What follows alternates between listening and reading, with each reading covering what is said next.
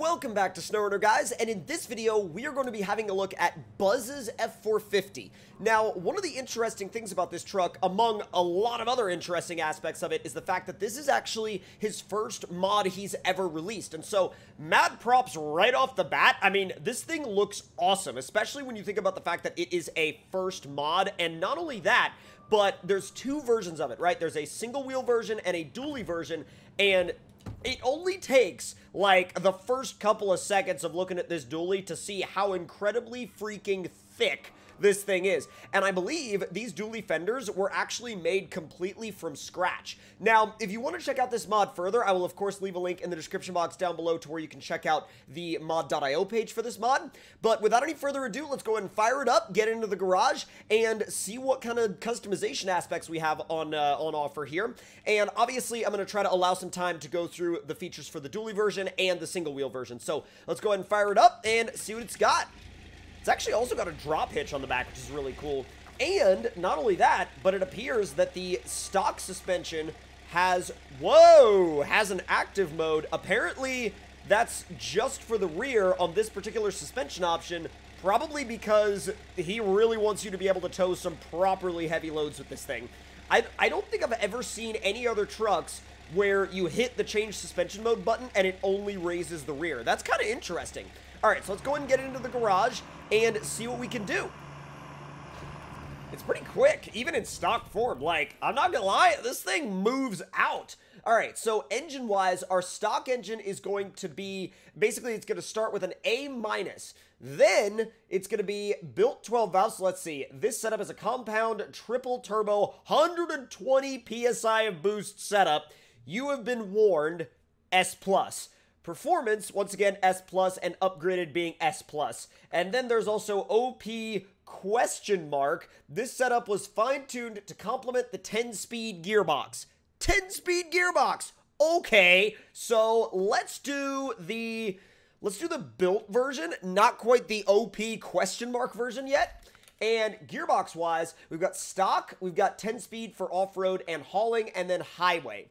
Now, the only thing is the fact that I really want to do the 10-speed, and considering the fact that the OP question mark engine was specifically tuned for that gearbox, I think it would be the most well-suited to that gearbox choice. So let's go that route. And then, oh boy, so we have lifted tow, and standard. Let's do lifted tow. I think lifted tow is probably going to be the best one to start off with. So we've got 35-inch Don's Boggers duals, and really everything is Don's Boggers. It's just in a bunch of different sizes. And I think for this particular variant of the build, we're going to go with the 47-inch dual boggers, because why would you not? Oh my god. Oh my freaking god. That is ridiculous. That is absolutely ridiculous. And actually, what's really, really cool about it, too, is the fact that you have a full range of colors, and none of them look weird. None of them have that, like, odd, washed-out look that some of the mods have. And I think the reason why some different mods have that is because, you know, sometimes they work really hard on certain colors, and then other colors they don't really spend all that much time on. And that's not to say that that's a bad thing. That's just to say that there are certain colors that the creators feel look good on the truck. But in the case of this truck, it seems like he's really tried to make every single color really well contrasted and really, really deep. So I like that a lot. And I think it actually looks really good in blue. And I know I always go for the red, but for some reason, I think a lot of these Ford trucks just always look really good in blue. Oh, no beans! Bruh! But my god, you want to talk about a properly thick truck. Holy smokes, that is wild. Comes with Red's gooseneck hitch, too. Or, well, I should say a gooseneck hitch that is suitable for Red's goosenecks. Let's see. Can you... There we go. I was like, can you actually, like, be in the trailer store? That would be great if you could. I was gonna say, please tell me we have enough space for that. What's crazy about this is that we have these 47-inch tires, and that trailer is not, like, upset at all. And this thing can go even higher. And remember, this is a tow-tuned package. So you can have all the suspension height in the world that you want and really not have to worry about anything. So let's do, I don't know, we'll do drilling spare parts. I never really load anything up with drilling spare parts, so it should be perfectly usable for a test. God, and what's awesome is the fact that, like, it keeps the front end down. It keeps the front end down really well. Let me move that other F450 because it's directly where we need to be. Like, literally, it could not be in a worse place. All right, let's grab the dually version again, and let's move out. Oh, boy. Oh, this thing is kind of like... It's weird because sometimes when you're driving it, you don't really realize how incredibly wide the rear end of the truck is. And then once you do finally realize it, you're like, oh, so I really do have to pay attention to that. Like, if I don't pay attention to that, I am screwed. Oh, God. Ooh, let's not go into the trees right off the bat either. That's definitely not on my order of business today. But let's see how she goes through the... Oh, God. Oh, that's nuts. Dude, this thing acts like the water isn't even there. It acts like... The water isn't there. It acts like the mud isn't there. I mean, this thing can haul pretty much whatever you want through whatever you wanted to haul it through. Jeez. And I gotta say, looking at this thing with, like, a trailer behind it, I've got to look at that a little bit closer because... Oh, God. All right, sensitive camera. Oh, my God. Dude. Who wouldn't want that? Like, I want that just looking at it right now. I'm looking at it and I'm like, yeah, I need this. And, like, you gotta admit that the boggers really do complement the look of that truck so nicely. All right, on to some more tests. And because of the fact that this one has some weight behind it, we're going to bypass the hill climb test. We'll do that in the single rear wheel version, but we're going to go straight for the mud. And then basically what we're going to do is we're going to do kind of a streamlined version of our testing circuit with this one. We'll go straight through the mud, and then we'll go to the bridge jump, and then we'll build up the single wheel version real quick, and that one will take up the hill climb. So this 10-speed gearbox, by the way, is really good so far. I mean, easy through the mud. It's pulling that front axle up off the ground a little bit. I mean, well, actually, it's pulling it up off the ground a lot of it. Let's see how she goes in high. God, it's just bouncing that front axle. That's probably not good for it, and we should probably be trying to not do that. But so far, I've got to say, it's really not that bad in the mud. I mean, even with, like, a big amount of weight behind it. Let's see if we can swing it around. Dude, oh my God, that's amazing. And look at that. We have 6 units of cargo on the trailer, and it legit does not care. Come on. It kind of has to find its grip, but man, once it finds it, it goes. It absolutely freaking goes. And I love the work in the details on the suspension, the axles. They look really, really, really good. Jeez, man, like, when you put it in automatic mode, though, that front axle just, whoop, like, it comes right up off the ground. It's freaking brilliant. All right, so now we're going to go ahead and throw this one off the bridge jump so we can make sure to get at least one bridge jump in this video, and then we're going to grab the single rear wheel version. We're going to take it into the garage, build it up real quick, and we'll do the hill climb test and a little bit of rock crawling, and I guess I would say kind of entry-level off-roading with that one.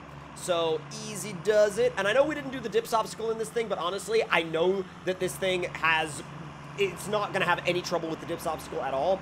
And that's kind of one of those things that, like, I'm okay with passing up the dips obstacle when we have 2 variants of a vehicle to test. So, let's see if he'll stay. Oh, wow, it wanted to go up to 9th. I was like, let's see if it'll stay in 7th up the hill. When in reality, it's like, nah, I'll stay in 9th. Well, now it wants to go back to 7th. So I kind of undid my own argument right there. Oh, God, there's not much of an interior view to speak of. That's all right. It happens. Come on. There we go. 9th. Send it! Dude. I mean, I know that, like, this particular suspension option doesn't really have any damage anyway. So, basically, the reason why the suspension is fully damaged out already is because certain mod creators will do that with different suspension options to basically make the suspension, quote-unquote, indestructible. Because if it's already fully damaged out, or at least if the game thinks it's already fully damaged out, it can't acquire any more damage. So, let's ease it back onto the road and shut it down. The front end's a little dinged up, but that's all right. So let's go ahead and grab the standard F450 now, take it into the garage, see what we can do with it, and then we'll take it to the off-road area and do a little bit more of some, like, kind of like trail aspect and, you know, rock aspect of off-roading. So let's grab we'll grab the built engine this time. We'll do the 10-speed, which is, wait a minute. Oh, it's already got that in it. Okay, all right. This one comes with a crawler tune. Heck yeah. And I think the best option for the crawler tune is probably going to be the 45s, although you could go with 50s on it if you really wanted to, which the 50s are going to be just silly big. This one is going to be red. You guys knew that one of them had to be red. You guys knew, especially because there was 2 variants of the truck. Y'all knew one of them had to be red. All right, let's see how this thing does on the flex ramp. Good God. Good God. That built engine, first of all, I can already tell you this suspension is soft as heck because it literally is like twisting the whole body of the truck up. But yeah, this should have no flex issues at all. Yeah, look at that. Yeah, that's some flex there if I do say so myself. Holy smokes. I kind of wish we could delete the front bumper and go with like a high clearance bumper of some kind. Maybe a Baja style bumper, maybe like an off-road style bumper. Either way, I would just like to have a higher clearance bumper in the front. That way it would be a little bit more, I mean, a little bit more visually realistic, and I feel like it would really suit the idea of, like, if you really wanted to use this thing for crawling or like full-size invasion type stuff, you could, and it would be a lot more believable if you had a high clearance style off-road bumper. So let's go ahead and blast this thing through the creek. Yeah, it doesn't even care that the creek is there. And let's ease it up onto the... Well, I guess we don't even have to worry about easing it up the hill. We can just send it up the... Oh, my God. All right. Yeah, she doesn't care, dude. Not with this tune, she doesn't care. Jeez. All right, up the rocks. We'll put it in low plus for this. Yeah, so it really doesn't matter. I mean, you can kind of do whatever you want. Oh my God, you can literally do whatever the heck you want with this setup. And, it's fine. It literally, like, it doesn't care. It's fine. Just, don't worry about it. Look at that flex. God, it is so nicely flexed out. Once again, I would love to see some, like a high clearance bumper in the front and some high clearance bed sides in the back, like Baja bed sides. That would look really, really good. But at the end of the day, I absolutely love this truck. I love both variants of it, and I'm really excited to using it more soon. And if you guys enjoyed this video, please do let me know your thoughts and opinions in the comments down below. Hit that like button if you enjoyed, subscribe if you're new, and I'll see you guys next time.